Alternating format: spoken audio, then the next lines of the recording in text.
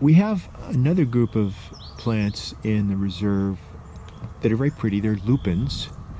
Okay. They're members of which family? The pea family, Fabaceae. And what are the three that we tend to find here? The main ones that we've got, in fact, it may be the only ones, are the arroyo and the collard and the stinging. So let's start with the arroyo. How would you describe the color, the shape of the flower, and so on? The color is a blue-purple kind of color, and the flowers are in whorls along the stem, quite close together, so that you've got a lot of blossom. They're the typical pea-shaped flower, which has the lower, almost like a beak, and then an upper part.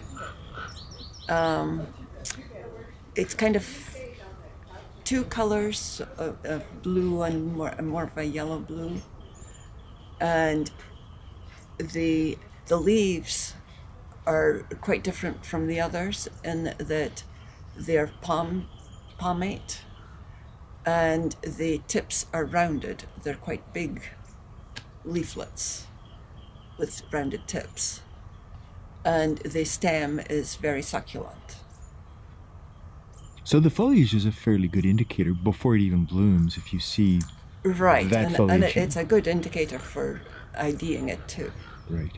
So that's the arroyo. What about the collard? The collard is more of a magenta colored flower, and the flowers are more spread out along the stem. They're not in whorls. They're single flowers or single florets. And the leaves there are palmate, but they're a little less broad than the arroyo, and they're truncated, i.e. got a blunt edge, a blunt end. Oh yes, the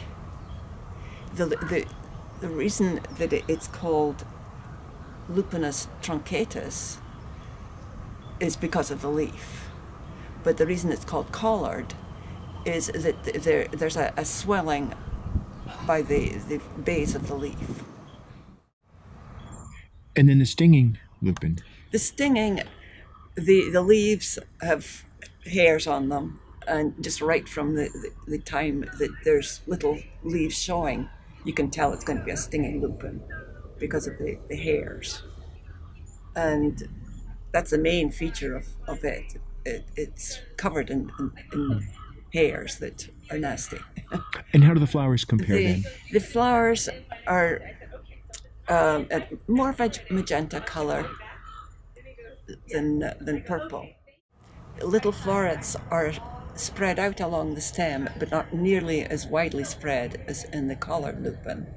But they're not in whorls like the arroyo. Are there differences between the three, either in terms of where you'd find them, the habitat, or overall growth patterns, the communities they live in, or are they going to be found pretty much in the same areas? Pretty much the same areas. Okay. And the blooming time, when would you first see them and last expect to see them? We see them in February even, and they can bloom into May, but it depends where they are.